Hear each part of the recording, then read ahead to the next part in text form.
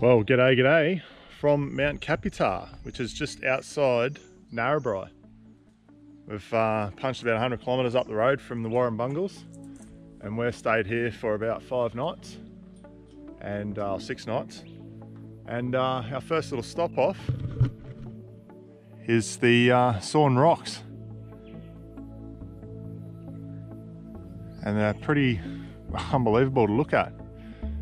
The geological formation is what's known as organ piping. And it's just so impressive. It's about 40 metres high, and some of them have fallen down into the creek. The camera probably won't get them, but it's almost like someone's just chiseled them out. But that's just a natural volcanic formation.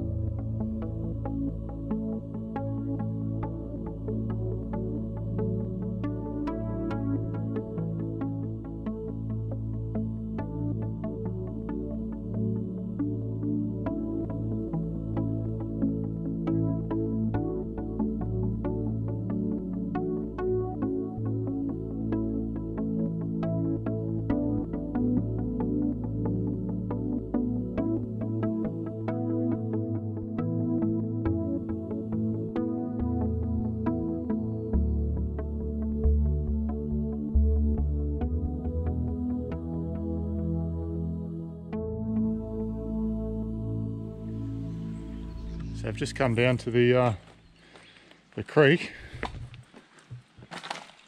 just to get a closer look at some of these fallen things, and over here just looks like someone stacked them in a bunch. There's some beautiful little rock pool here. Oh God, it is beautiful. Still flowing. Got a bit of water in it. Oh, that's gorgeous. That's beautiful. Probably waist deep. But yeah, look at that. This looks like someone stacked them up. Unreal. Very nice.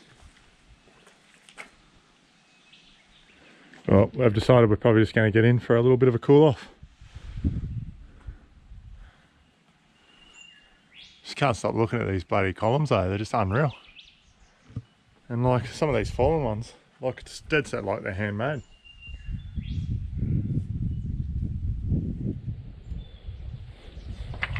It's just like got perfect sides. Like, look at this one.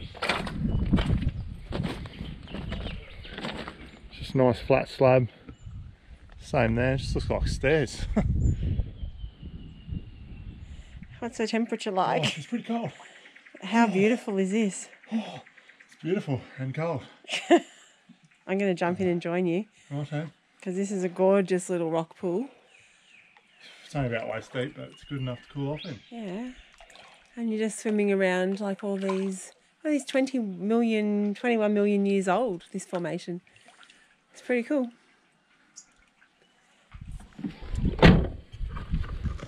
Righto, this is where we're camped. At a nice little spot just outside of Narrabri. Absolutely beautiful.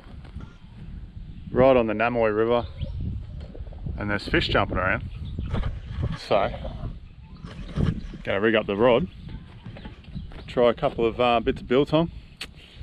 Might try one of those lures that I got from Tumut and the good old faithful frog swimmer. Well, Michelle makes me a sandwich.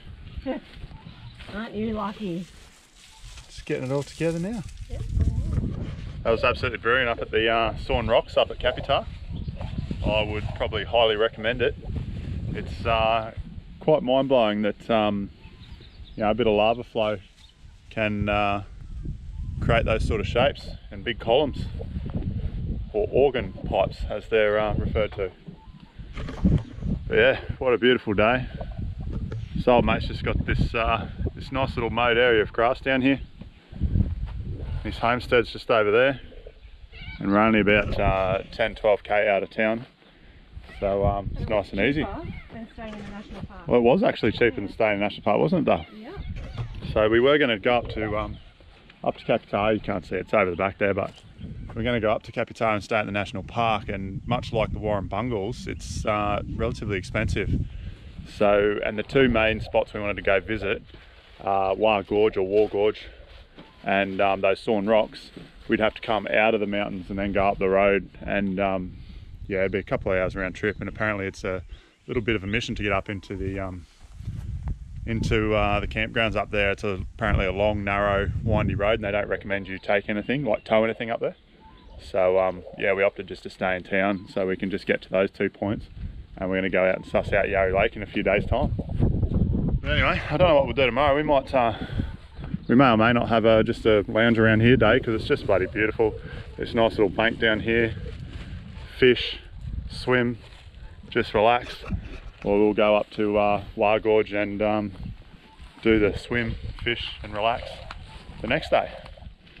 So just see what happens. But for now, I'm going to get this rod rigged up and get some a sandwich in me, and see if I can't reel in whatever fish are floating around in there. Righto, so trying something a little bit different tonight. We're going chicken and chips. Whoop. Burning chicken and chips. Doing a bit of unorthodox fishing there. I cast it across the river, and she's gone into a tree, gone around the branch, and then just dropped in on top of the water. So I'm hoping something smashes it between now and bedtime. So I've just left it there dangling on the surface, and we've chopped up some sweet potato. It's Full Fat Friday, babe. It is Full Fat Friday. Oh God. Fish and chips. Chicken and chips, maybe? Chicken chips, I mean, yeah. Well, I was hoping for fish and chips though, but yeah, that's didn't come why I through. always get the chicken out. So we're shallow frying some sweet potato chips. We've got a little friend here. G'day, Darcy. How you going, mate? Hello, Darcy. She's the farmer's dog, and she's befriended us, and she's just hanging around. Anyway, better tend to this chicken so I don't burn it. And hopefully we might have fish wraps for breakfast though. Maybe. Probably not though. I live in hope. Sunset might be ruined by this cloud cover. Absolutely beautiful location though. Absolutely perfect.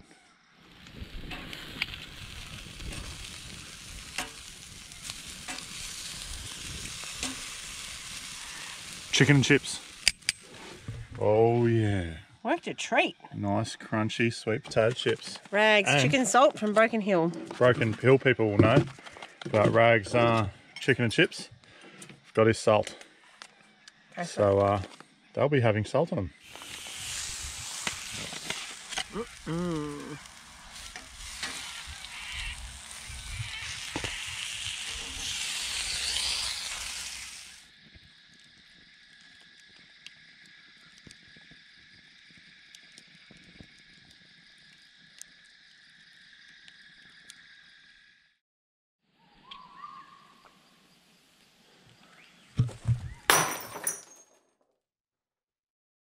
Righto, well here we are, day 2, adventurising around Mt Kaputar.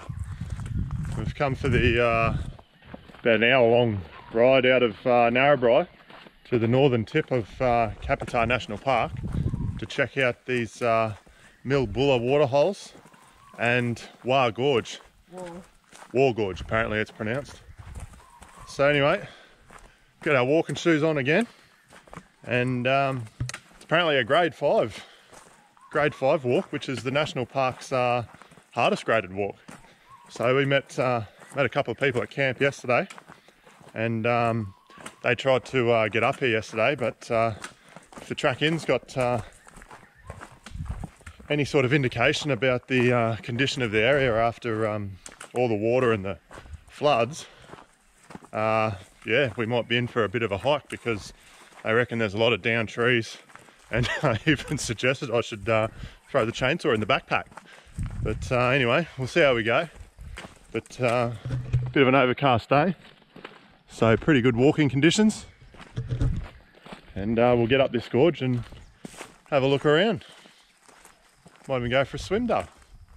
Here we are at the first little plunge pool. Might climb up the top and suss out that top one. But absolutely beautiful. So the walk to the walk up the gorge is a classified as a wilderness area. So there's no defined track. It just says follow the creek. So a bit of adventurising.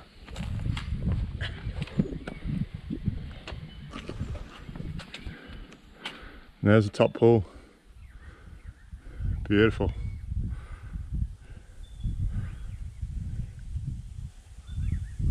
So I've climbed up a bit, and there's the third pool down there. Anyway, can't just make out the track. That's right.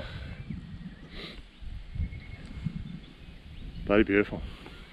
So I've made our way up the creek, and we've just walked into the gorge, dwarfed by these cliff edges, or gorge walls.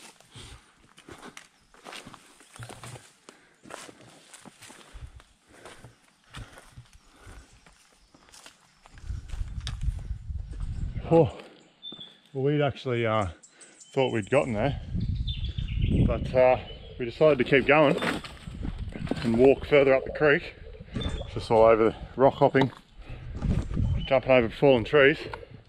So I'm pretty sure this is the actual Wire Gorge. And this is the photos of the wall.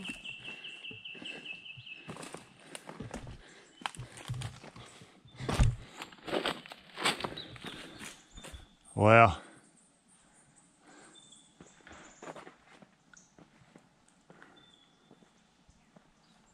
So impressive. My God.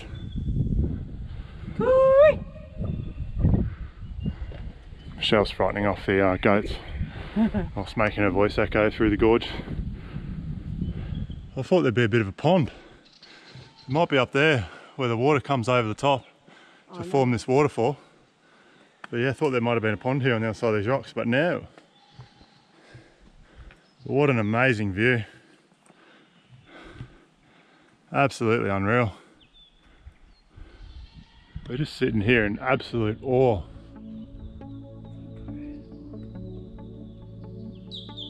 It's just unbelievable, isn't it though? Beautiful. We're going to get back down this yet. No, it's a bit of a slippery slide. I think I'm going to be on my butt.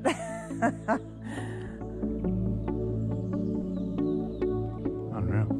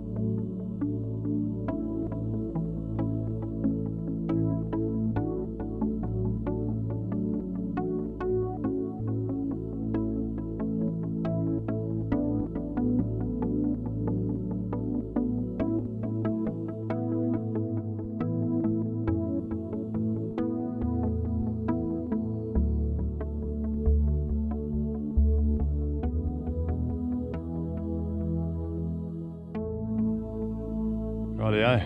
Well, that was bloody stunning. Anyway, back down the creek, and we'll get out of here. Try and find the track back. Just follow me, though. Oh gosh. Don't you go wandering off. Oh gosh.